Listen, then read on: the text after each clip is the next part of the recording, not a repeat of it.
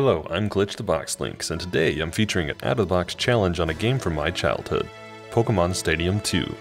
As the sequel to the original Pokémon Stadium, number 2 offers a set of rental Pokémon that you can use to fight in the Johto and Kanto Gyms, as well as cups featuring 8 trainers each. Instead of rentals, you could connect the Gen 1 and 2 Pokémon games via a transfer pack to use your own Pokémon in their place. Which would be a recommendation since the in-game rentals are known to be quite bad, and beating the game with them is already a challenge. So I decided to go much further and create a challenge that would be inhumane to make someone suffer through. A run I am labeling Pokémon Stadium 2 except I'm weak. The rules of this run at their core are simple. Only use rentals and use Pokémon that are a bad matchup to the opponent. However, due to the way the game is structured, it means applying them is a bit different depending on the scenario. I'll list the comprehensive list on screen here if you want to pause, but I'll also explain each as we need to apply them. So, let me take you through the culmination of this run, which took me over 2 years, and my journey through the most brutal challenge I've done to date. The main screen of Stadium 2 gives us 2 options to start with, and my first poison was the gyms. The gyms have pretty straightforward rules. I can use any rental so long as it is weak to the gym leader's typing. Faulkner is the first gym leader, and his primary typing is Flying Pokemon. This means I can choose any rental that is a Grass, Fighting, or Bug type. One quick clarification on the weakness roll. Some Pokemon like Fortress have the Bug typing, but due to their secondary type it means that Flying is not actually super effective versus it. To keep in spirit of the core idea, any Pokemon we choose has to actually be weak to the gym's typing. So, Pokemon like Fortress, which would give us a sneaky way around this rule, are off limits. Scanning through the Pokemon I could choose from, there were definitely limitations, but Machamp stood as a good fit. It had Thunder Punch, which would be super effective versus Flying, and although it would be slower than Faulkner's birds, it should be bulky enough to take a few hits. I added some more Mons that seemed promising to the team and began my first battle. Most gyms have a trainer or 2 before you fight the gym leader, and in Faulkner's case, this one only brought Flying Pokemon. My initial assumption about Machamp being decently bulky was true, and he managed to pick up the KO on all 3 of this trainer's Pokemon. With the trainer down, I was able to go straight into battle with Faulkner. Faulkner's Pokemon were definitely stronger than the one before, and after losing a few battles, I whittled down which Pokemon could be beneficial from the ones I had available. Yanma, Machamp, and Hitmonchan turned out to work really well for this gym. Yanma had Double Team, and the opponent can't take down what they can't hit. It also has Swagger, which combined with Double Team meant I had a pretty good chance of getting a free turn. Between being evasive and Machamp and Hitmonchan both having a move that's super effective against Flying, Faulkner went down after a few attempts. In the Azalea gym is Bugsy. Their typing is Bug, which means I've got access to Grass, Psychic, and Dark. Psychic has a particularly good Pokemon, especially for earlier gens. Alakazam, who has a very high speed and special stat, making this one look like an easy win. However, this is where the rentals in Stadium 2 kind of hinder us. Alakazam is strong, don't get me wrong, but instead of having access to really good movesets, we're stuck with what the rentals give us. Alakazam has Psybeam, Thief, Future Sight, and Kinesis, which isn't the worst moveset of the game, but it's definitely not optimal when we could have had something like Psychic. Considering that Psybeam can't even KO a Rattata or Paris, we certainly can't rely solely on the Mons with the highest stats. Luckily for this gym, there's a lot of strong Pokemon within our existing restriction. There are 2 trainers before Bugsy, and they're pretty much a pushover. Bugsy, on the other hand, has decently strong Pokemon, and the trade-off for us having good offense is that most of our Mons can't take many hits. And that was really the main issue with Bugsy. I actually wound up bringing Alakazam and his previous evolution Kadabra since it had access to Psychic. You can tell the movesets are bad when the unevolved form does more damage than its evolved form. Pairing those 2 with the bulkier 3rd member allowed me to claim badge number 2. Things were selling smoothly until I hit Whitney. She was notorious in Gen 2 for her Miltank's rollout, but our first problem is actually with our roll set. You see, Normal has nothing it's super effective against, so I decided on using Ghost types for this gym. See, Ghost and Normal are immune to each other, so I'd have no direct advantage. Additionally, there's only 4 of them that you can choose: Ghastly, Haunter, Gengar, and Misdreavus. As with the other gyms, the first 2 trainers were a bit of a breeze, though they did prove more challenging than in previous gyms. Whitney, on the other hand, was an absolute nightmare. Out of the ghosts we have available, 3 of them also have the poison type, which just happens to make them weak to Whitney's Miltank since it has access to Earthquake. Additionally, most of our moves don't deal much damage to her Pokemon either because they aren't very strong moves, and because she tends to use Pokemon that are very specially bulky. Oh, And as if this wasn't bad enough, something I didn't mention earlier is that every time you lose, you need to refight every trainer leading up to the gym leader, as there's no continue in the gyms, meaning I spent a significant amount of time just fighting the trainers again after getting destroyed by Whitney over and over. There was a solution though. Haunter has Destiny Bond, and if you play your cards right, you can take one Pokemon down for free with it. Past that, I resorted to sleep and attempting to hit Thunders, and after about 7 hours, Whitney finally went down. Gym 4 is Morty, and while Ghost is weak to itself, I decided to go for Psychic types for this gym due to it having a stronger disadvantage. Overall, this gym is pretty simple. I ran Slowking and Slowbro for their bulk and Alakazam for his strength and speed. The only notable strategy is that you want to hit the Gengar with either Slowking or Slowbro before you swap in Alakazam, since Gengar can one-shot Alakazam while the opposite is definitely not true. Halfway through Johto and we run into Chuck. He limits my types to Dark, Still, Ice, and Normal. In the gym so far, the trainers before the leader haven't really posed a problem, but the one before Chuck definitely does. See, he mostly has moves that are insta-kill moves like Horn Drill and Fissure, and since they're fairly bulky Pokemon, they're pretty difficult to take down in a single hit, meaning that every time we need to retry Chuck, this trainer mostly comes down to luck on whether he hits those moves or not. Chuck himself is also quite strong, as his Pokemon get a lot of strong moves and have pretty good stats. For Chuck, I highly suggest Snorlax. It's pretty bulky and had access to Curse, which can help it tank the opposing Pokemon. In general, the bulkier the better, so I went for Steelix and Cloyster in my other slots. Snorlax was able to take 2 of Chuck's Pokemon down since it deals quite a large amount of damage after being boosted by Curse. Cloyster was able to deal with Machoke since it had good physical defense and hits special, which Chuck isn't bulky against.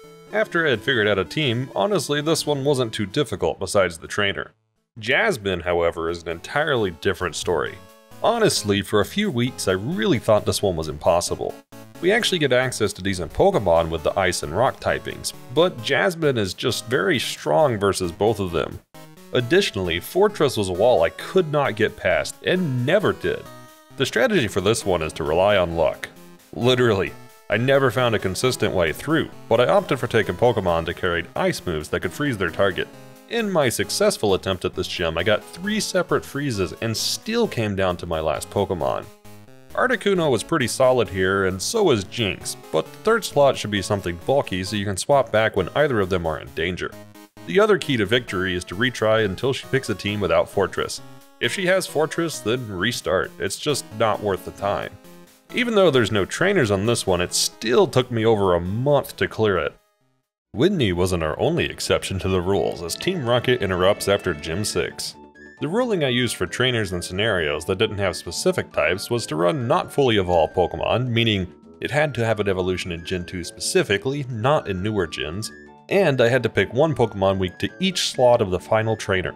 I wound up with Kadabra, Pupitar, Haunter, Graveler, Staryu, and Remoraid. Honestly, this section wasn't too difficult, so I won't talk about it. But I will say that trudging back through 3 trainers with unevolved Pokemon every time you lose really sucked. Gym number 7 appeared tough at first, but there's a Pokemon that trivializes this one. Lead with Fearow or something that's faster, as he'll likely lead Jinx. As long as your first 2 Pokemon break through Jinx, the rest is sealed when Tangela comes out. Pop a Sleep Powder off, then click Growth a couple of times. With the boosted special and healing from its Giga Drain, the rest of Price's team should fall easily. This is the point where this run becomes a true challenge though. When I originally streamed this run, this gym was so difficult that instead of using only Pokemon weak to the Dragon type, I actually laxed the rules to allow Pokemon that got the Dragon type when they Mega Evolved. However, during the writing of this video, I just simply couldn't allow myself to let that slide. Let me be clear. Even allowing myself the Mega Evolve exception to use more Pokemon than just the 4 dragons that exist in Gen 2, I still required over 3 months of retries, and even then didn't have a consistent strategy for Claire. But I wasn't satisfied with making an exception for one gym. So I sat down off stream and formulated a way to beat Claire with only the 4 dragons in game. The trainers leading up to Claire are pretty easy to take down with Dragonite, but Claire has a better version of everything you have access to, and there's no real potential cheese like Destiny Bond. While Dratini is the weakest of all 3 stat-wise, it's crucial to the only winning strategy I've found. Lead with Dratini and hope for Claire to lead Kingdra. If not, restart back through all the trainers. Immediately set up Paralysis via Thunderwave, and Dratini should survive a single hit. Since paralysis lowers speed, Dratini should be able to get off an outrage and some damage before going down. Everything after that is a bit of a wild card, but ideally you'll get a free turn and be able to KO with Dragonair without taking damage. The idea is to save Kingdra for the last Pokemon, and in a scenario like Dragonair vs Dragonair, you should set Paralysis to hopefully save HP with Kingdra. On the only successful attempt I had, I got extremely lucky and the Dragonair KO'd itself from Confusion, which it got from Outrage. Arcanine was the last Pokemon, but depending on what's in the back, you may still have a loss. There's a lot of Pokemon on Claire's team that Kingdra can't 1v1, but since we have access to Waterfall, it does take down Arcanine fairly easily. Claire took as many hours to take down as some of my other challenge runs in their entirety, but that wasn't even the worst part of this run, that's still yet to come. The 8th gym badge unlocks the Elite Four, and yet another thing that needs specification on our rules. I could take one Pokemon week to all of Lance's team, but I decided to choose one week to each member of the Elite Four, and for the 6th slot I'd have a free choice. Just like with Team Rocket, all choices have to be unevolved in this generation. And just like the gyms, if you lose at any point, you need to restart the whole Elite Four. But unlike the gyms, each member is actually quite difficult. I wound up with a team of Haunter, Bayleaf, Graveler, Kadabra, Dragonair, and Houndour. After my first attempt, it became very apparent that I need a strat for each one as they all had better stats and better moves than what are available via the rentals.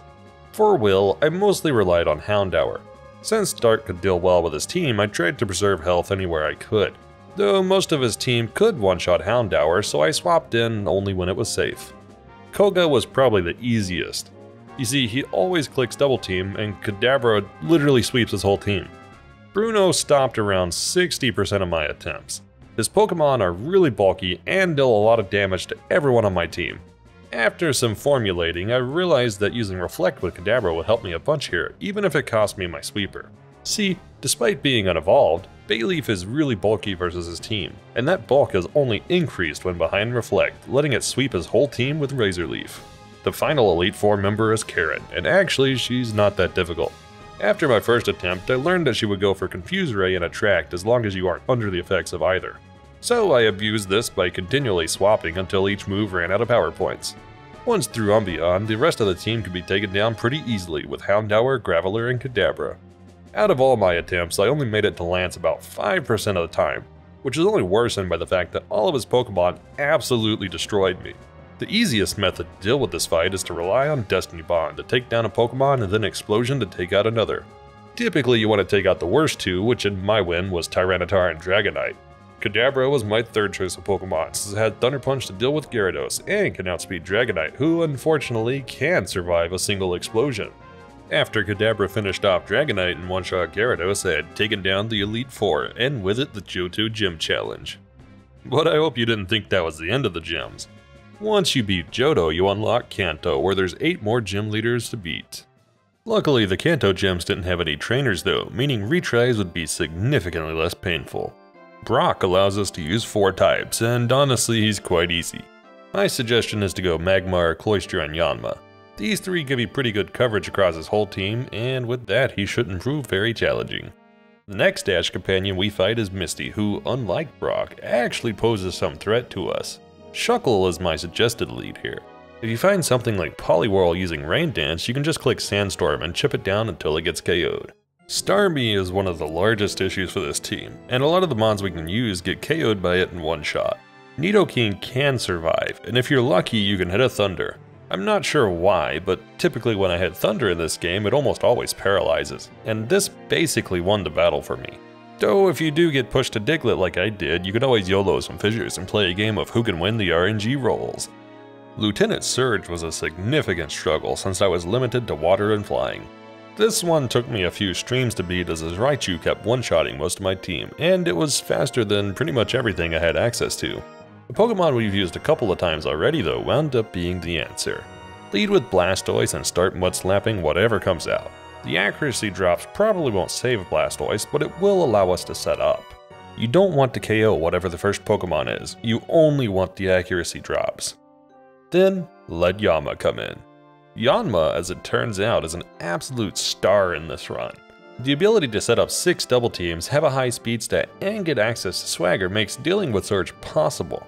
Just keep applying swagger and sweep his whole team with your little dragonfly friend. Erica is next in one of the underwhelming fights of Kanto. I opted for Politoed for Perish Song to help deal with Vaporeon, which was honestly the hardest thing on her team to deal with, and then Kingler and Slowking for anything else you might find. Janine I took down on my first try. She almost always goes for status moves, so you have time to set up things like Leech Seed or Sleep, and it lets you sweep her whole team pretty easily. The true challenge of Kanto is Sabrina. Alakazam is a strong Pokemon even to this day, but was particularly strong in Gen 1 and 2. I had to try almost every Pokemon available to me to find something that could live a hit from Alakazam, since with our type restrictions, nothing I had access to could outspeed him. As it turns out, Muck can live a hit, and causes her to opt for Future Sight on turn 1, giving us a chance to set up Poison and KO on turn 2. For Slowbro, just don't deal with it. Destiny Bond with Haunter and ignore it because it's way too bulky to try to take down normally. In the back is kind of a coin toss as to what I'll choose, but Horn Drill will make quick work of anything that's left. 2 more left in Kanto, so let's tackle Blaine. Since we get access to Yanma again, I certainly intended to sweep with Yanma. I didn't really find a good way to get set up here and can't offer you much of a strategy, because in my attempt, something really odd happened. I got down to low health with Jumplup and he just started swapping his whole team, letting me set paralysis on everything. He swapped so many times, I really don't know what he was doing here. But since everything was paralyzed, I was finally able to set up with Yanma and start swaggering everything. With +6 evasion and everything having confusion, there wasn't really anything he could do to take me down, so I swept his whole team with Yanma. For Gem 8 and Blue, we're back to unevolved and 1 week to each on his team. His team looked quite tough, but I was pretty close to taking him down even on my first try. Haunter, Houndour, and Coughing are my recommendations for this one. Houndour lets you swap into Alakazam if needed to prevent him from sweeping you. Coughing and Haunter are a free KO between Explosion and Destiny Bond. With the gems down, we built up to fight Red, who's even stronger on paper than the other ones. That is, until you Destiny Bond and Cheesemon with Fissure. I was kinda relieved to take this one down on my first try since I'd spent almost an entire year on this run. Finally, I can call this video complete. Oh wait, you want the cups? I was hoping you'd forget about the cups. Fine, let's tackle the cups. The next leg of the run was something I heavily underestimated. If the gyms weren't enough of a challenge, I guarantee you the next bit will be. When you enter the cups, you're given a choice of 4 formats, and I've got a slightly different ruling for each to keep them in the spirit of the run. I'm going to present them to you in a different order than I completed them since I skipped around between them a bit instead of clearing all of one before continuing to the next. I'll start off with Challenge Cup in case anyone actually wants to suffer through this run. It's the least painful of the 4 and the ruling is quite easy. You're given 6 random Pokemon, and for this cup, we'll choose the 3 with the lowest stat totals out of the ones we're given. Since Challenge Cup isn't particularly interesting, I'll skip over this one a bit. There's 4 different difficulties, and since nothing is in our control, it's mostly a matter of whether you get good generated Pokemon and the opponent gets poorly generated ones. One thing I can suggest and note from my runs of this cup is that you should know to memorize the speed stats of your 3 restricted mons and try to really plan out each battle before, as while you do have continues unlike the gyms, you do have to earn them. Continues in cups requires you to beat a trainer without any of your Pokemon fainting. Poké, Great Ball, and Ultra Ball I swept through in my first try, but Master Ball did take a few reattempts, though no particular fight was super interesting. One general tip is that you can restart these until you get a set of 3 that has decent movesets and type diversity. But other than that, I can just wish you good luck. The next cup I'll go over is Poké Cup, which also has 4 difficulties. Since this cup has 8 trainers, I'll use a similar rolling to some of the earlier gyms.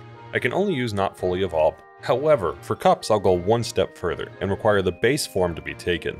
This means for an evolution line like Alakazam, I have to use the lowest evolution, namely Abra, making the middle form off limits. I changed my team slightly between each difficulty, but overall I think my final set was the best, and you could probably use it for all 4 difficulties.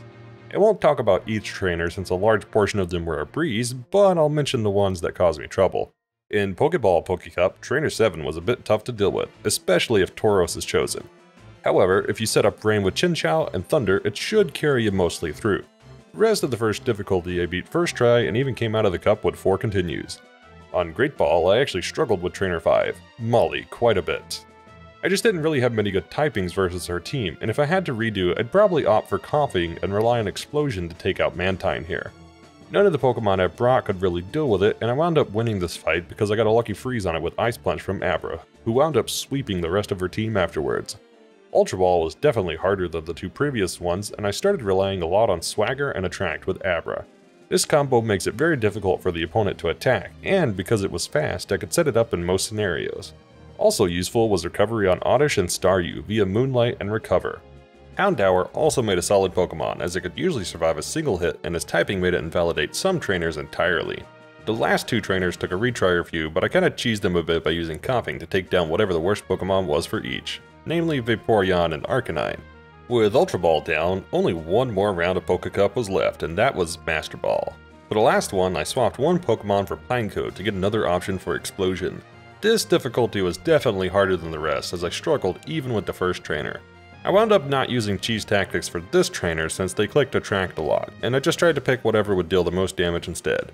This one comes down to a bit of luck, since losing a turn or two will almost definitely cause you to lose the overall fight. The next few trainers went by pretty well, though one thing to note is that if a Pokemon has Dig, you can bait it with Houndour or Coughing, then swap to Diglett for double damage on Earthquake. Trainer 7 was an issue though, and having to restart the whole cup after getting this far was a large pain.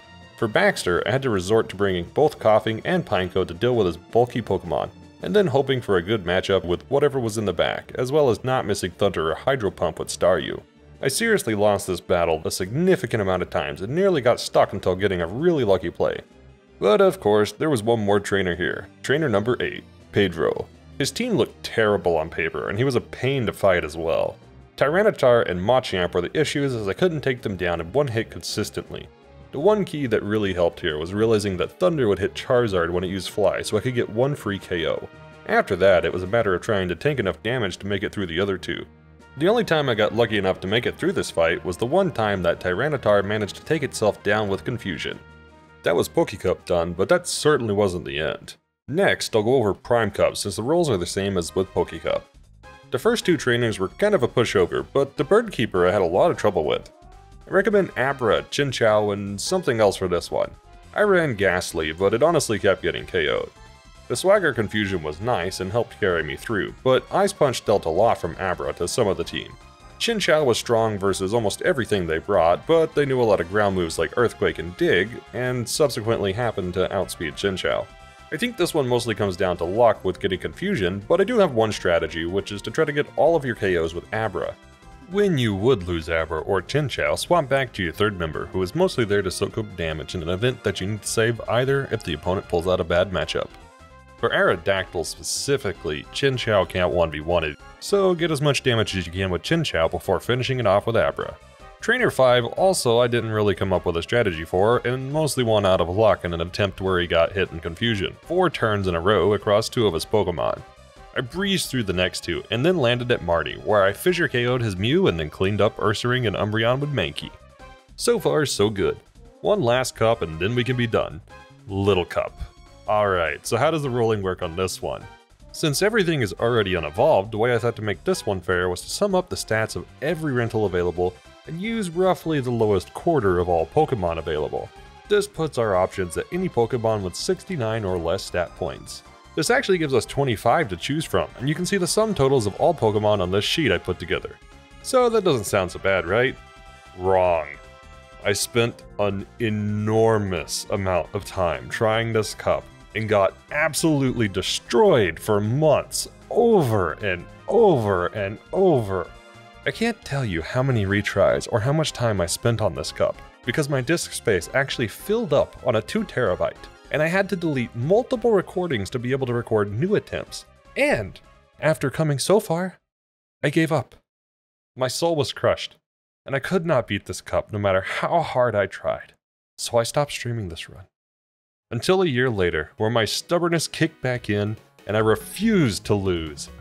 Before I go any further, let me say that if you want to attempt this run, you should allow yourself to use more Pokemon and kick that stat max up over 70, something like 73.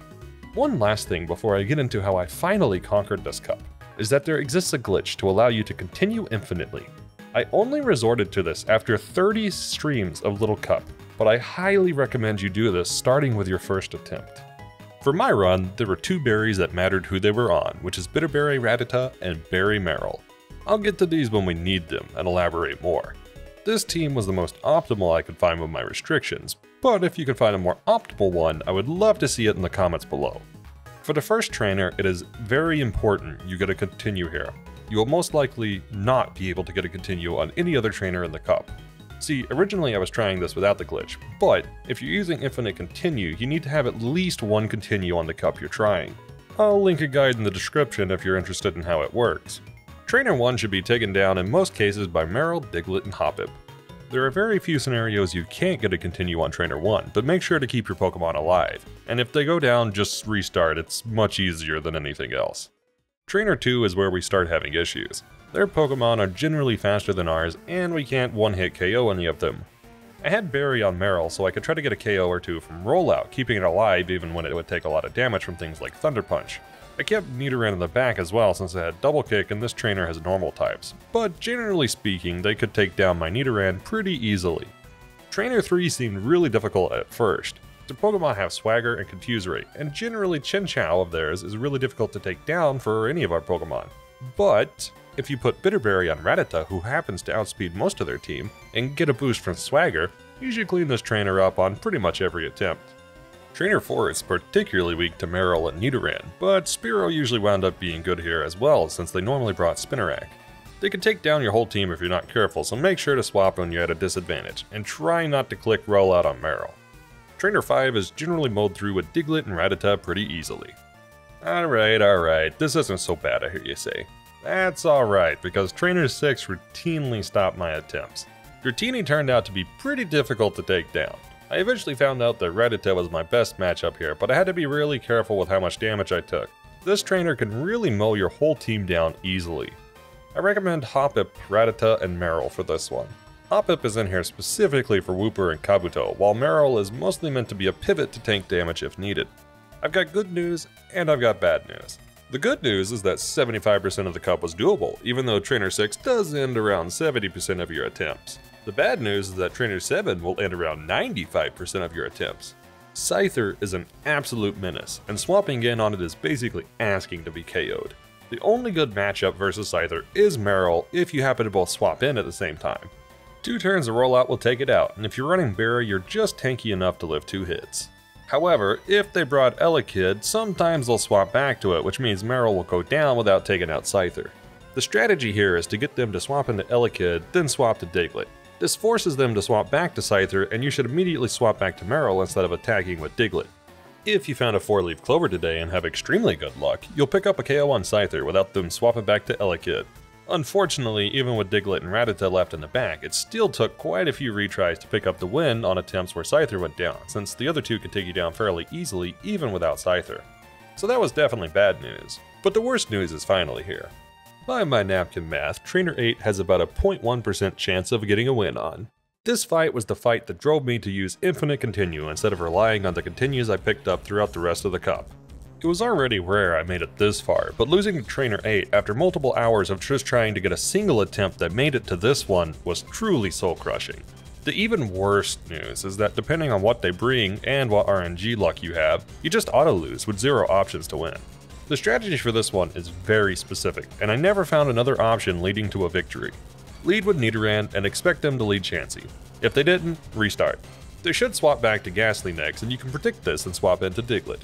With a little luck, you can one-hit Ghastly, or if you have absolutely insanely bad luck like I do, you can 2-hit KO him if you manage to get past the confusion he sets. Once you're through Ghastly, click Sand Attack on Chansey. You want to lower its accuracy as much as possible. Ideally, you'd get off at least 3 Sand Attacks here, but if you can get more, that's even better. If you don't get at least 2, then you've probably lost unless your luck is beyond insane. Once Diglett goes down, bring Nidoran in and take Chansey down to just slightly under half its health. And it's important that Chansey keeps over 10 HP because otherwise, you will not win. Once you've got the HP down, just growl and allow Nidoran to go down. Marill should be the last thing in the bag. Click Rollout and pray to the RNG gods that Chansey misses the 3 thunders that it will most certainly click against you. It is critical that you get at least 3 rollouts here, as if you only get 2 you will not KO the next Pokemon. Assuming you made it through, there is still a chance that Abra will one-shot you with Psychic. But if they low roll, you'll be able to live and KO them with Grill Out. And with that, Little Cup in Stadium 2 is finally... Oh, you have got to be kidding me. Once you've beaten the Cups and the gyms, the champion will unlock, and this is the final battle of the run. He's only got 3 Pokemon, and you're allowed to bring a whole team of 6 to beat him. Hey, that shouldn't be so bad, right? I rolled that I need to choose first stage Pokemon that aren't fully evolved, and bring 2 that are weak to each of his teams since we get double the Pokemon.